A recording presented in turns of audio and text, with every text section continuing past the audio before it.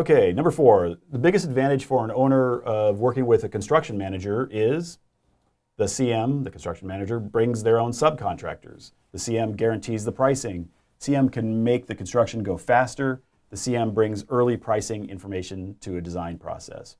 So construction managers, kind of a funny idea. What's happening here is essentially, the way I always like to think of it is you sort of imagine that the construction manager works directly for the owner. So it's not a contract that they've signed with a third party. This is somebody who's like an employee of the owner.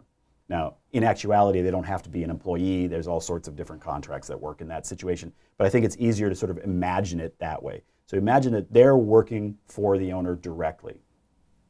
So they may know a number of subcontractors, but they are not a GC. They are not taking the risk unless it's specifically a small fraction of CMs that take risk. It's a long story. It'll say risk if it means that. But they're not generally taking the risk that a general contractor does. And so what's happening here is a owner looks at a typical sworn statement from a GC and says, okay, here's what the plumber's going to cost, here's what the electrical's going to cost, here's the carpenters, et cetera, and it all adds up. And then they add a big percentage for their work. And they add some other money for kind of keeping the overhead for keeping the project going. So that profit that they're just adding in at the end of that drives the owners crazy because they're like, whoa, why should I be paying this huge amount of profit? And so what the construction manager does is it says, well, okay, I'm not going to pay anybody else profit. I'm just going to hire a guy and they're going to be the construction manager and they're going to work directly for me. So they'll get paid. I'm not going to not pay them or anything like that, but they're just going to get paid like a regular person and not get paid this sort of big lump of profit.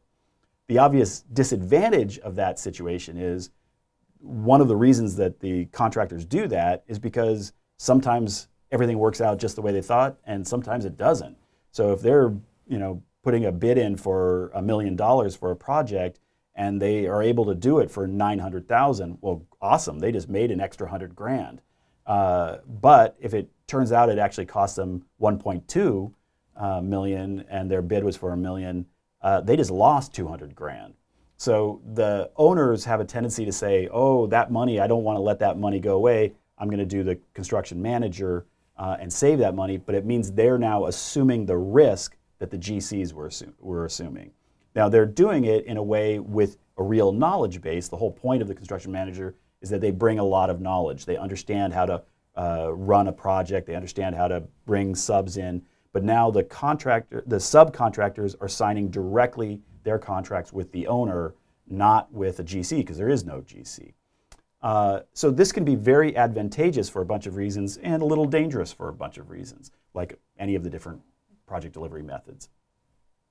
The big reason that people love construction managers is imagine a typical design bid build.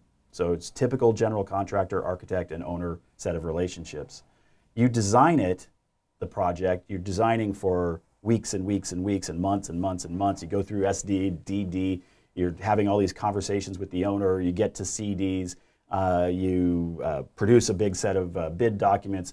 Now, many months later, we're handing these drawings over to some contractors, they're bidding them all out, we get some real numbers back, and that's really the first point that we've had a third-party review of whether we're on track with our budget.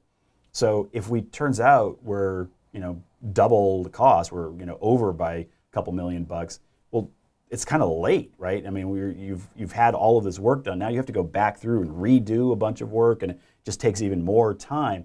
So design bid build may be perfectly great for certain reasons, but it has a few flaws. And one of the flaws is I don't find out about the cost until deep into the project.